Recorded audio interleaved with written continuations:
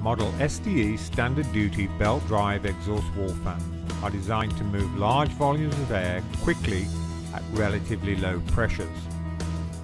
In this short video, you will learn how the SDE comes to you, how to mount the motor and drive, and adjust it for performance if required. SDE are ideal for low to medium duty applications in large open buildings such as warehouses, parking garages, greenhouses, barns and gymnasiums. Your SDE wall fan comes in 3 boxes: fan shell, motor and drive pack. This is the 1SDE 42dB, which is a 42-inch fan with half horsepower, dual voltage, single phase motor. Remove the packaging and lay out the parts.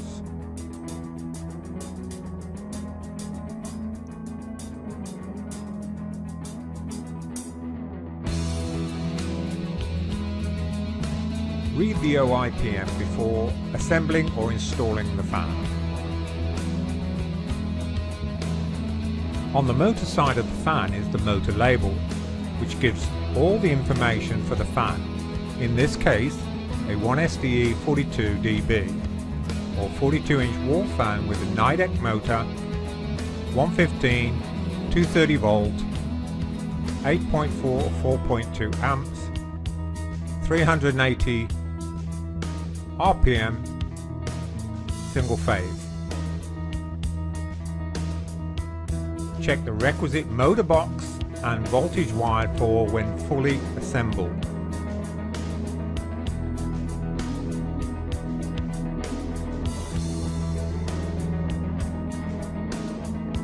Before any installation, turn the fan blade to ensure it rotates freely.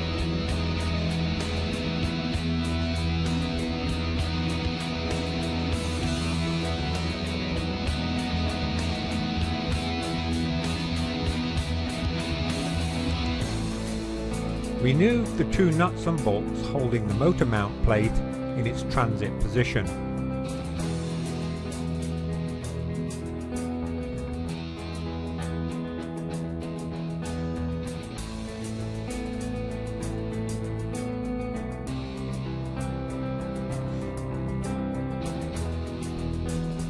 Place the motor base with the flanges up. On motors with side conduit boxes, interference may occur, in which case turn the base over, flanges down. We will show bolt motor installations with this half horsepower motor.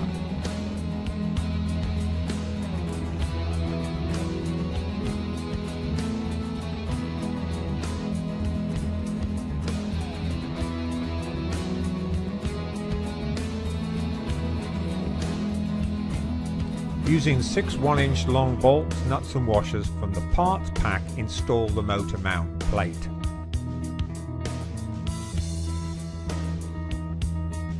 Remove from the parts pack 4 1-inch mounting bolts with washers and lock nuts for the motor and the key for the fan shaft.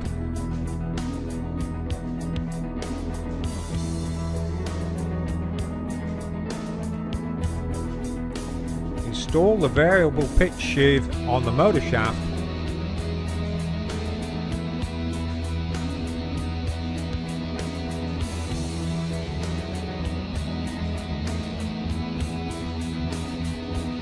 Ensure it is fully closed and the lock screw is secured. Mount it onto the flat on the motor shaft and secure it with the lock screw. Some larger motors have their own key and keyway. The lock screw is then tightened onto the key.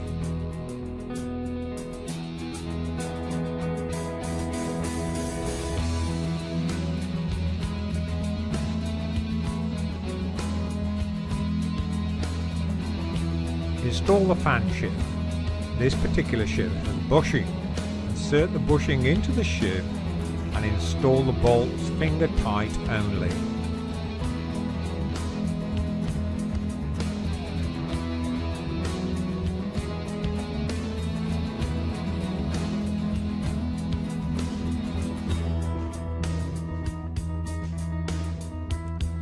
Line up the keyways in the bushing and the fan shaft.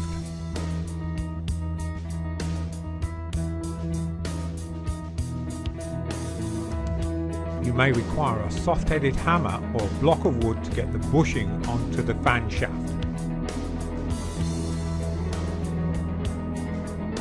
Align the keyway grooves and insert the key.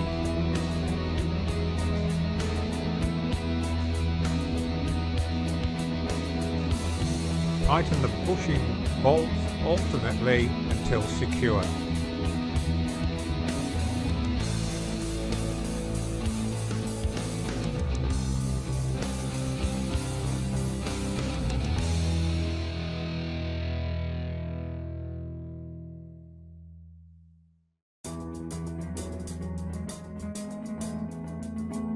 Position the motor base with the end of the fan shaft approximately even with the outer edges of the frame tubing, and align the motor with the holes in the base and secure with nuts and bolts.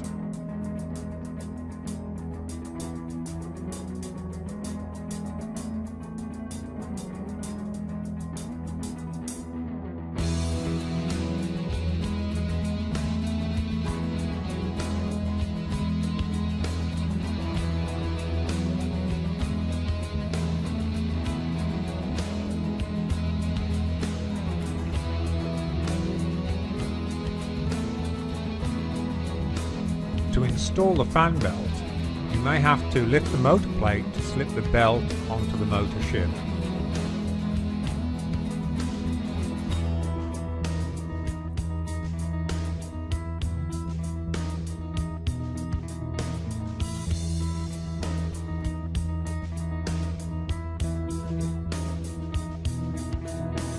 Ensure the belt is vertically aligned.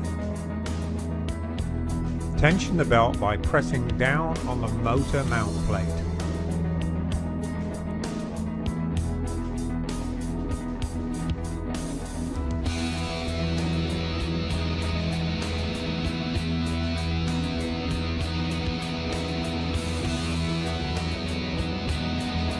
Proper tension is approximately 1/2 inch of movement when pressed mid-span under normal thumb pressure.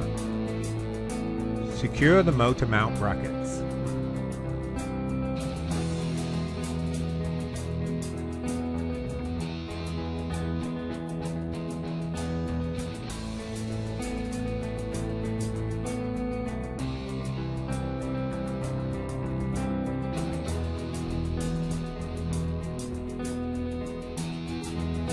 With everything secure, the fan is now ready for installation.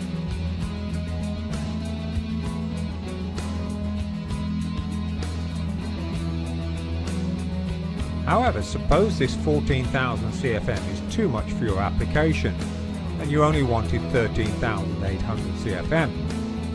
Let me show you how to adjust the fan for performance.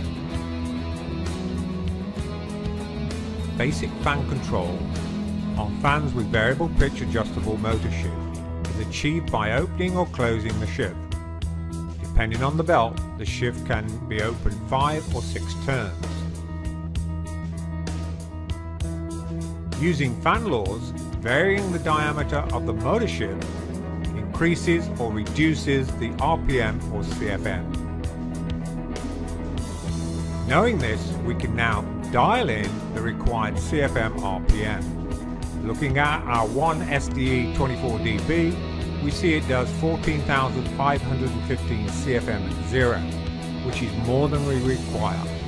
By using the calculation shown, we can see how many turns we have to open the motor shift to get the required RPM. In this case, 1 turn open equals 361 RPM. It is now easy to measure the RPM with a simple tachometer. Let's see how this works in practice.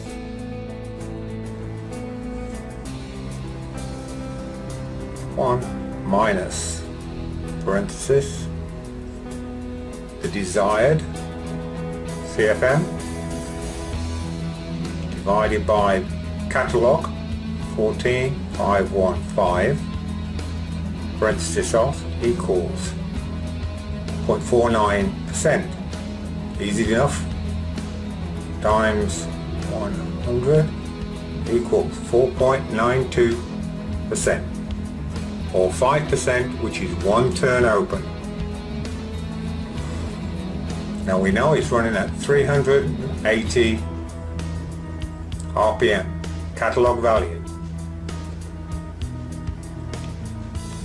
times 0.95 will give us a 5% reduction, which is 361 RPM for the catalog. That's what we look for. Turn on the fan and check the RPM. Note the safety standard.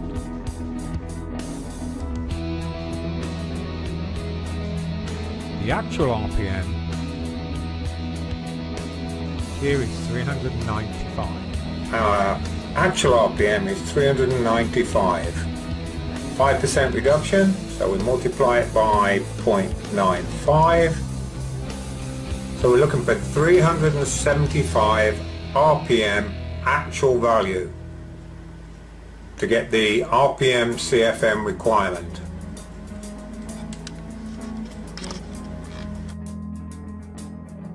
To adjust the variable motor sheave, disconnect the power, slacken the motor clamps and remove the fan belt.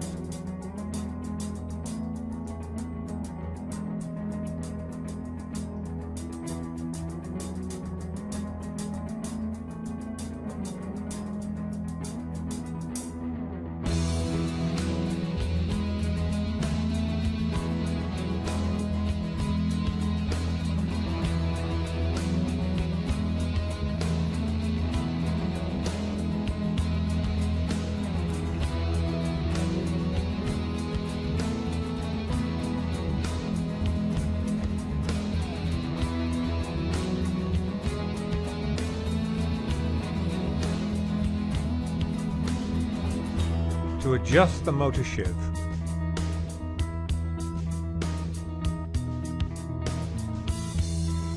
slacken off the Allen screw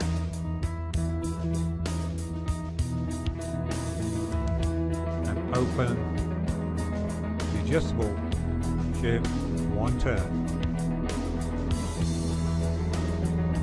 Tighten up back on the flat.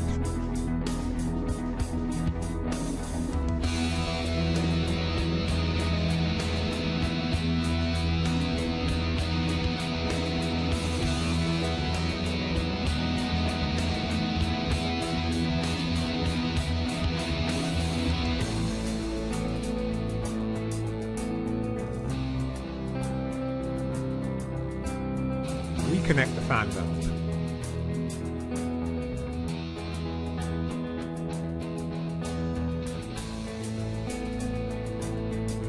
Then tighten up the motor mount clamps.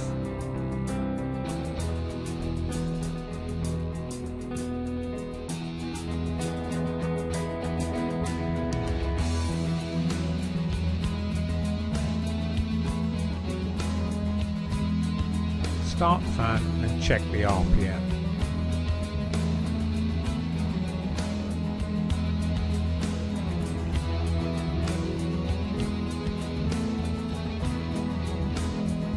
We see the RPM is 371, which will give the CFM required. All that remains now is to attach any accessories onto the fan or install it at your selected location.